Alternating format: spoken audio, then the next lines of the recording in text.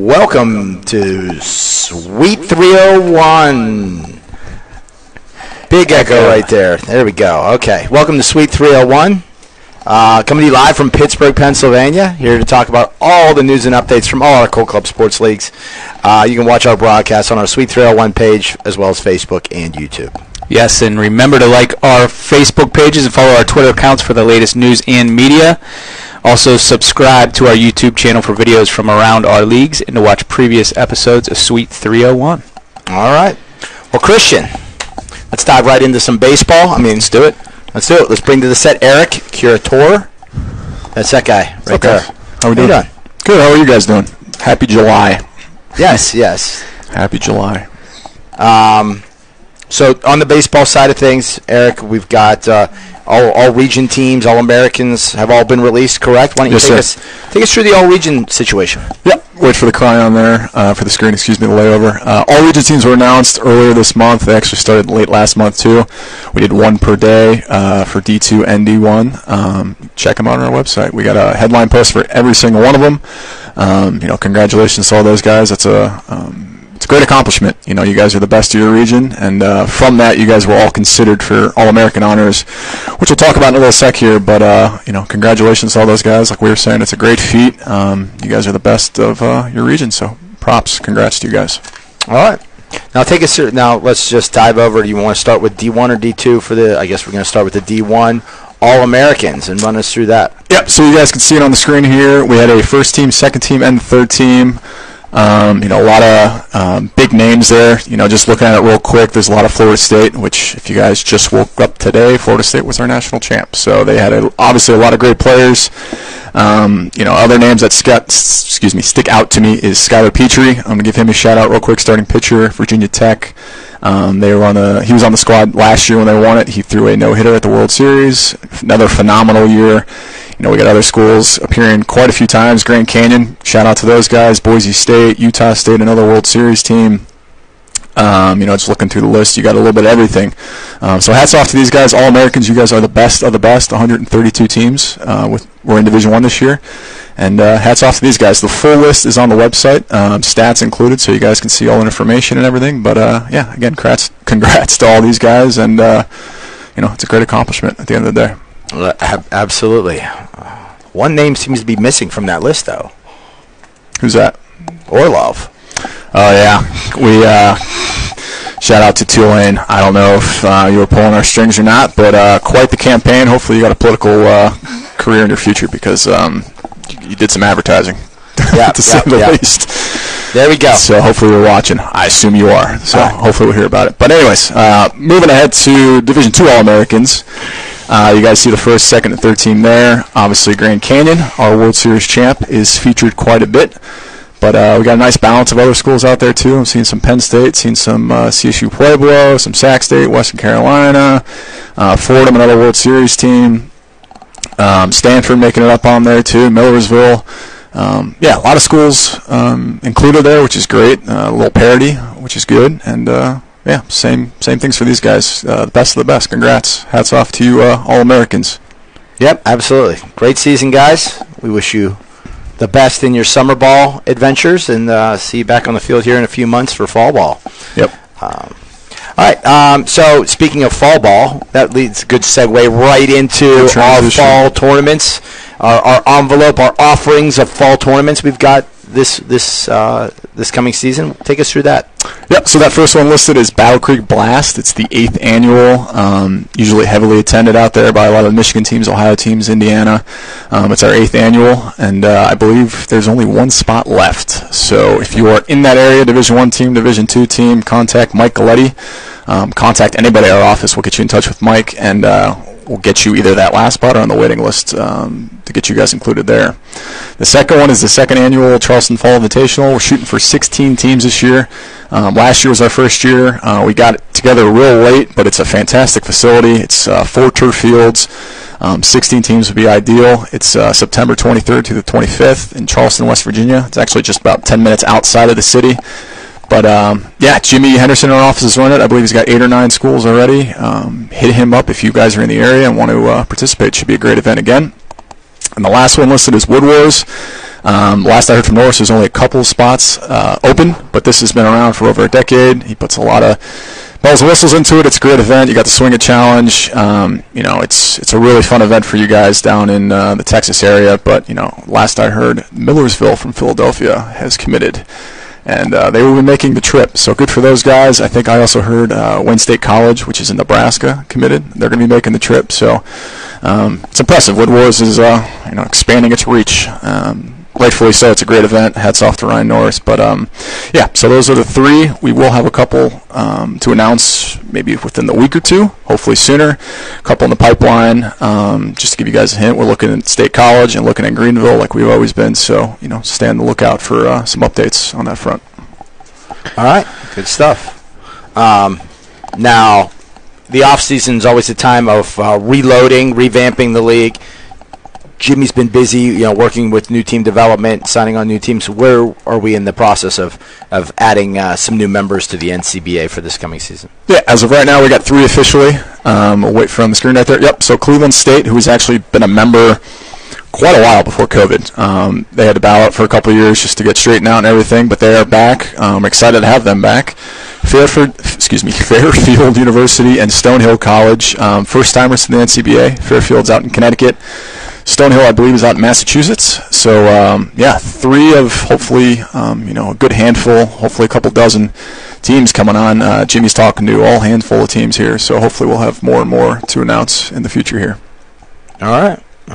And any housekeeping items that the team should be worried about this offseason? Yeah, the big thing is the rules meeting coming up on July 23rd, which is a week and a half from now. And really the big thing there is, this is your opportunity for teams to speak out, put rule proposals in to have your voice heard. You guys may want some things changed from the current rule book. You want things added. You want things edited, removed, the whole 9 yards. So get your requests in. The emails went out from our rules rep committee last week, so you guys should have the link that'll take you to the form online that we set up for you guys. It's real easy. You just put all your information in there and mention what rule you want added, changed, removed, whatever it may be.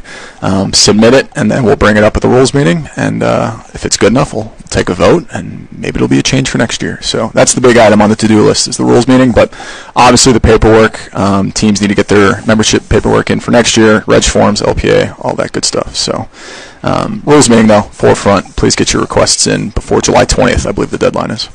All right, good stuff. All right, thanks. Well, Eric, thank you for giving us a rundown of baseball. While you're here, I am here. You are here. That's confirmed, right? I just read what's on the teleprompter. Right, exactly. Let's dive into a little bit of the marketing department, too, because you wear that hat as well.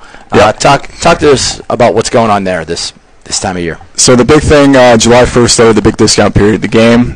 You guys get $2 off per cap, which may not seem like a lot, but you add that up over an entire order, you're saving quite a bit of money there, so that's a good fundraiser in itself. But Felicia Battaglia right there is our in-house rep. Reach out to her. She's been around for, 7 or 8 years now. She's got all your files from the past. She can help you with artwork if you want new orders, so you guys want new designs. She's your contact, your go-to gal for anything and everything within the game. Remember, all teams are required to wear the game, so she's going to be the one handling the orders no matter what at the end of the day. And then the second one we have listed there is Rawlings/Easton.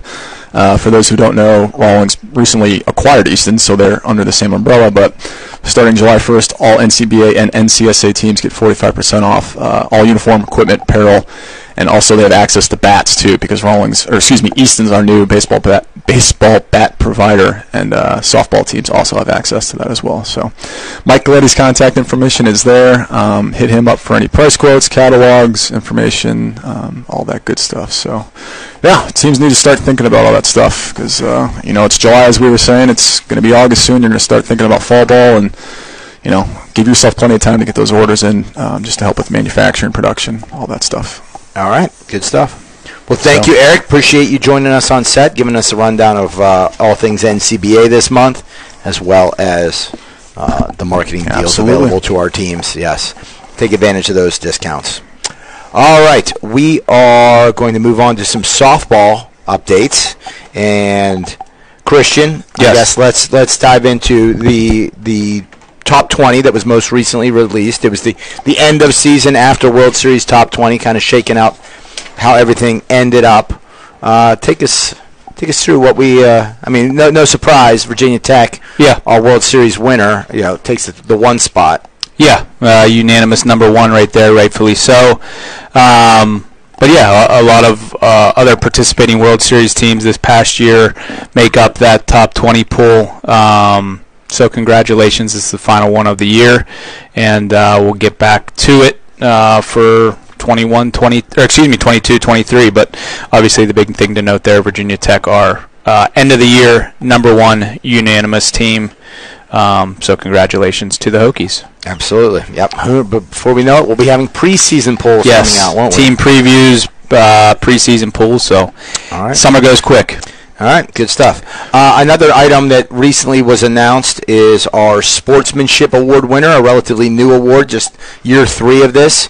We try to find that individual within the NCSA community that's not only poured their heart out on the softball field, but done some good work in the community around their team and so forth.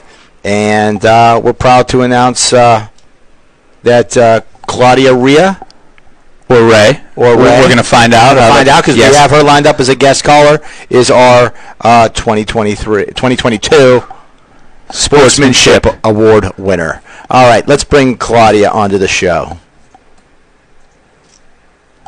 Hey, how are you guys? Good, Claudia. Congratulations. Thank you so much. Thank you for having me. Absolutely. Yes, definitely. Claudia, what's this Sportsmanship Award mean to you? We announced you last week. What's it mean to you? Definitely a lot. It's such an honor to just be, recognizing that you can't put stats with, or it's one of those intangibles that you can't coach, you can't teach.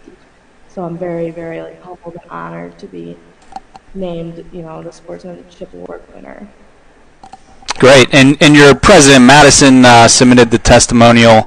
I believe you have seen that testimonial, but very compelling for the voting staff on this award. But I think the big thing that stuck out to not only myself and other voters was the Queen of the Detroit United Irish Societies. What does that mean? What do you have to do for that honor? Yeah, so it's based in Detroit, and it's a scholarship competition for young women of Irish descent, ages 17 to 25. And it's actually been going on since 1959, and my mom was actually involved in it as well in the late 80s, so it's really cool to have a family connection. And so the top prize is a trip to Ireland. So there's a queen and 2 court members, and the 2 court members get scholarship money, and the queen gets a trip to Ireland. But it's made to promote learning about your Irish heritage, offering leadership opportunities within the community. We do a lot of volunteer work, stuff like that, and just empowering young women in the Michigan community. So cool. And how did you become the queen? What were the prerequisites to become the queen of the Irish Society? So it's a competition downtown at the Gaelic League in Detroit, and that is a 100-year establishment. It's very historical downtown Detroit. So the competition involves, you submit a biographical form, you submit a sheet with questions, you answer them, the judges go over that, then you're brought up on stage and answer questions, and answer different stuff about how Ireland connects with Michigan, stuff like that, historical things, just stuff like that. Awesome. And you're moving on to Wayne State next year, is that correct? Yes. Mm-hmm. And what's taking you to Wayne State? Academics. Okay. Are you going to start the club softball team out there? They don't have one, but we'll see. Yeah. Well, I think this is an opportunity for you to take your award and go out there and start the Wayne State club softball team. I think that's a great idea. Whose? Oh, Madison, you still there? I'm sorry. I believe we had some technical difficulties on our end. Can you hear me? Yes. Perfect. Now, when you saw the testimonial that Madison sent in, what does that mean when you see one of your teammates? And I believe she obviously it looked like she consulted with the other officers on the team. But what's it mean that one of your peers nominated you for this award and obviously had such glowing things to say about you? It means the world. It warms your heart to see someone write something like that about you. I want to thank, my teammates, the board for nominating me, my 2 coaches that have recently retired, Madison, our new club president, for writing that up and sending that in, and just writing such kind words, I'm not a person that looks for recognition or anything like that, so it was really touching. Awesome.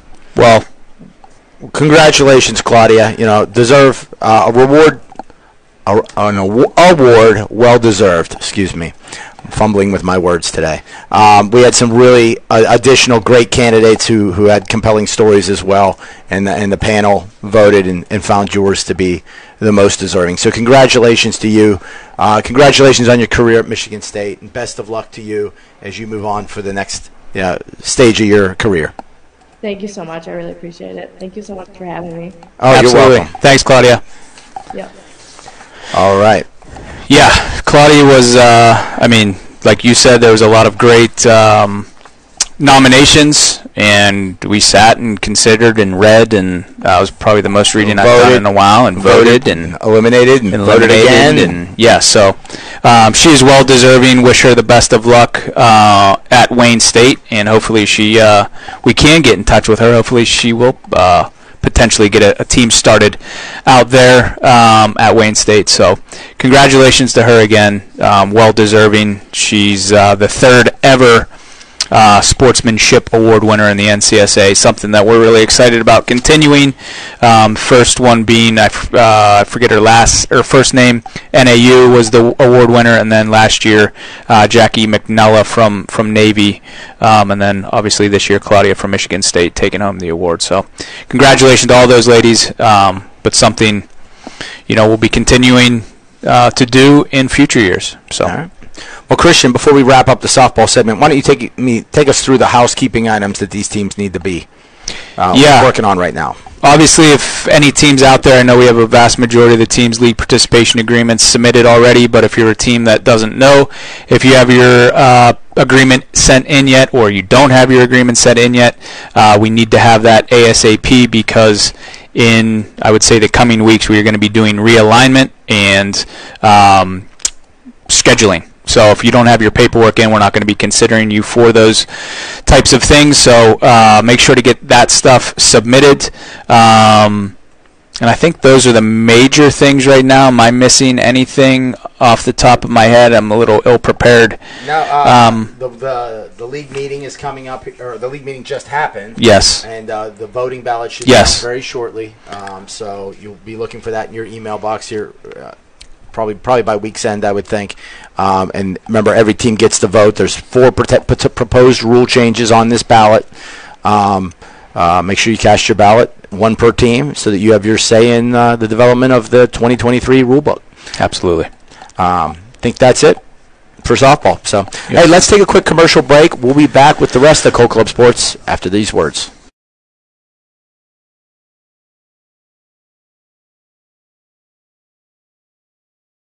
The Game is the official headwear sponsor for Cold Club Sports. They offer our team's quality headwear, such as hats, visors, boonies, and beanies for a great low price. All items are customizable to meet our team's needs. Contact Felicia.Battaglia at coldclubsports.com for all of your headwear needs.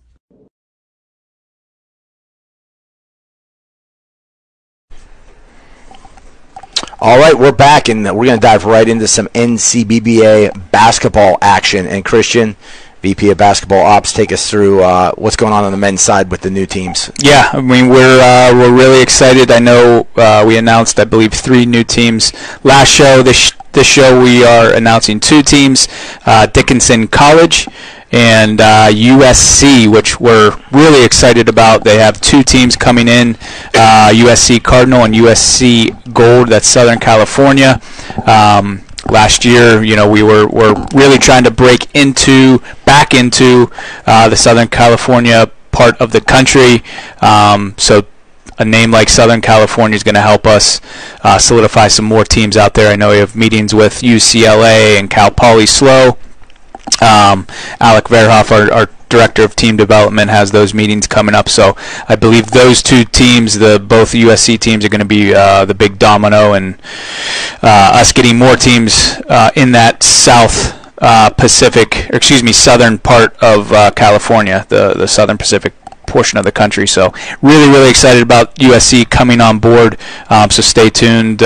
Maybe check our website. Make sure to check our website because I know we'll be hopefully adding more teams in that area and across the country in the coming days and weeks. So pay attention there. But we're really excited about obviously Dickinson as well, but Southern California, just so that we can break into a new portion of the country. Absolutely. And we've got some rules updates. We got the results of the league meeting voting ballot on the basketball side. Talk to us about these new rules that are going into place. Yeah, so we have those. We actually in-house have the rules updated in the rule book. They will be released on the website in the coming days. But the three major ones, three major rule changes. First, we moved the player removal date back earlier. Many teams start called the spring portion of the season in early January. Previously, the removal date was January 25th through 31st, and teams were actually playing well before that date, so we moved that date up earlier so that they could take advantage of removing guys that maybe from the fall semester team maybe left or graduated. They can have the opportunity to take those players off before their spring portion of their season starts. So that got passed. That will be in the rule book. We will be there's a lot of words there. Basically, that rule is saying teams will be required, and it's not really a change. It's just mainly the distances have changed in the NCAA as far as three-point lines go. But all NCBBA M men's member teams will be required to use the furthest marked three-point distance at the venue that they're playing, unless there's an NBA marked three-point line. They wouldn't use that. The new NCAA three-point line, I believe, is 22 and 1 3/4 inches. If that's marked, you have to use that one. If that one isn't marked, then you can use the old NCAA marked line, which I believe is 20 foot 9 inches. If that's not marked, the high school line should be marked. That is 19 feet 9 inches, I believe. So if there's three lines marked, you have to use the furthest one. Gotcha. Basically is what that rule is saying. And then the official qualifications is now an on-court protest only. You can't do that after the fact. If you are a team and you feel that an official is not up to par or up to snuff and they aren't qualified, high school qualification is what we require, then you can contest that in-game, but it has to be in-game. It cannot be after the game. So that moved to an off-court protest only. And then last but not least, this is not a rule change, but it's something brought up by one of our member teams to just add to our rule book so it's easily accessible, but it is the overtime rules. That basically if tied at the end of regulation, there's a 5-minute overtime period, and you play until a winner is declared. There is no longer a tie, but you'll continue to play 5-minute overtime periods until a winner is declared. So that is nothing changed, but it is listed in the rule book so that it's more easily accessible for the teams. So those will all be highlighted, so make it easy to reference. But like I said, those are all changed in-house. We just need to get those on the website and out to the teams, and we'll be set. All right, sounds good. And I guess moving on to the women's side of things, we've got some new teams to talk about there, too. Yeah, are we bringing on Alec or no? Yes, hey, come on. Sorry. It's my guy. My Alec. I missed Let's my go to cue. Alec. He's our guy. If he can't do it. You guys almost forgot about me. I know. No, can never forget about you, Alec. Face. So, Alec. Just new teams on the women's side. I believe we announced either the last episode or the one before that we have Washington St. Louis on board. Since then, we've added officially the University of Maine. Very excited for Maine to be coming on board. They're just the second team so far. Have a handful of other teams waiting on paperwork for, and a bunch of other teams I've had good meetings with. So hopefully there's going to be a lot more to come here in the next few weeks. Excellent. Good to hear. And Maine's joining the New England Conference, I'm sure, which is already pretty stacked with teams, right? Oh, yeah. Yep, they're joining New England North. All right, awesome. And now you had a rules meeting. You had a league meeting not too long ago with a rules voting ballot. What kind of rule changes did your teams approve? Yes, so we proposed 3 new rules. All of them passed. Just like the men's side, the roster removal date that changed from January 25th to the 31st to January 8th to the 15th. Reason being for that, like Christian said, they can now get those players removed before the spring season starts. We also had one to do with forfeits. So if the away team forfeits a game to the home team, then they're going to be going right back there the next year. The home and away isn't going to flip like it normally does. Just trying to entice teams not to forfeit. Just because you can't make the trip out there this year, you're going to have to go right back next year. So might as well get it over. Boom.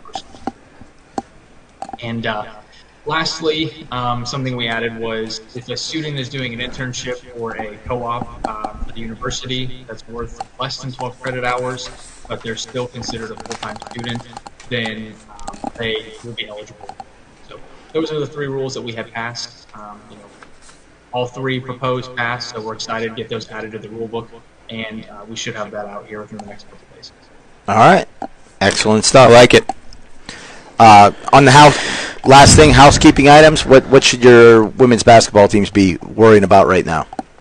Yeah, just a couple things. LPA's reg forms. If you haven't sent in the paperwork to renew for this coming season, get that in as soon as possible. It was due June 1st, so please make sure to get that in as soon as possible. Like I said, rulebook should be getting that out here within the next couple days or so. And also any new team referrals. If you know of any teams around you that you normally play that aren't in the league, let me know. I'd love to reach out to them, see if we can get them in the league as well. All right. Good stuff. Love it, Alec. Good job, buddy. Well, hey, I think that's going to wrap up our basketball segment of this Sweet 301. We appreciate Alec for being on for us today. We're going to take a quick commercial break, and we'll close up with some football updates right after this. Rawlings is the proud uniform, equipment, and ball sponsor of the National Club Baseball and Softball Associations. Teams receive up to 45% off on all their orders. For more information, including catalogs and price quotes, contact our front office today.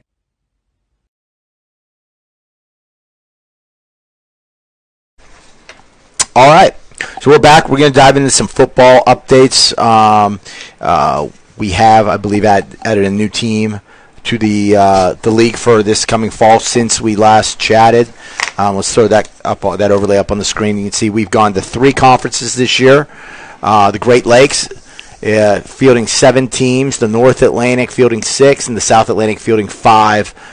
With South Carolina and Milwaukee coming on as independent teams. Now, you might say, well, South Carolina would fit in the South Atlantic and Milwaukee would fit in the Great Lakes. Very true. However, neither one of those teams were able to rejoin the league during the period in the spring where we set conference realignment, released conference schedules. They came on late and basically could not get added to the conference schedule at the time they wanted to join. So we've allowed them to join as independents. They're on their own to make their own schedule. They obviously have no conference championship to play for. But with this 3-conference system, 3 teams, the top 3 conference winners, the 3 conference winners make the NCFA playoffs this year, and then a 4th wild card team, which will be the highest ranked team that doesn't win a conference, will also get invited to the playoffs. South Carolina and Milwaukee can be eligible to get that wild card. So their goal, I think, is to come on board, play some of our games, get back into the swing of club football, get the attention. They'll be eligible for All-American awards, things like that. Player of the Week awards. But they also have a chance to, potentially sneak into that playoff game. The playoff round as a wild card, and then I think they also want to get their place in line so that they can join a conference for next year. So, all good there. Housekeeping items on the football side. I know. Keep sending your Keep sending your non-conference games as you get them scheduled. Send them over to Dave Mogensen so he can get them added to the website. I know Nick Bongers and Dave. Nick's going to be doing some stuff here with a podcast about the NCFA. Stay tuned for information on that. I know he's going to be looking for guest participants as well as to get the word out on how you can listen to his podcast.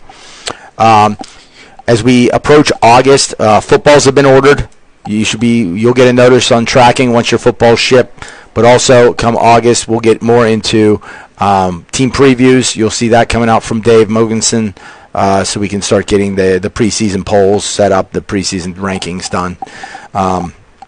And there we go. We've got a soft verbal commitment on where we're going to be having the national championship. We're looking to iron out the location for the playoffs as of right now, and hope to have all that paperwork done and making those things official and ready to announce, hopefully by the August episode. Looking good. Good job, Dave. All right. Well, hey, that's our show for this month. We appreciate you turning into Sweet 301. We hope you're enjoying your summer. Stay healthy, stay happy. Put the sunscreen on wherever you are. And while you're out there, don't forget about Cold Club Sports. Keep checking in on our social media accounts because the 22-23 season is quickly coming upon us. And the next episode is going to be August 16th at 3:01 p.m. Eastern Standard Time right here on Facebook Live. Join us then to catch up on everything that's happening around Cold Club Sports. All right, don't forget, it's a game. Have fun.